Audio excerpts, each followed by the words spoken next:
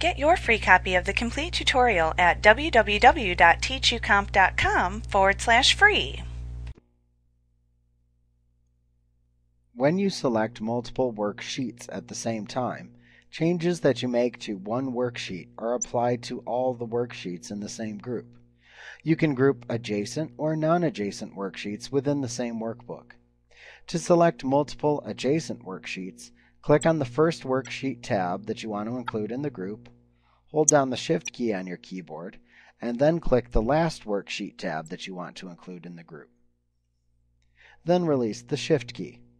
That will group together all of the worksheets, including and between the first and last worksheets that you clicked. To group non-adjacent worksheets, you must first click on the first worksheet tab that you want to include in the group. Next, hold down the Control key on your keyboard, and then click on any other worksheet tabs that you want to include in the group. Finally, let go of the Control key when you're finished.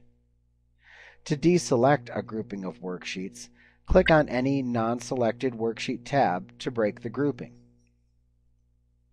If you have all of the worksheets in your workbook included in the group, you can break the group by simply clicking on the name of a worksheet tab that is not bolded.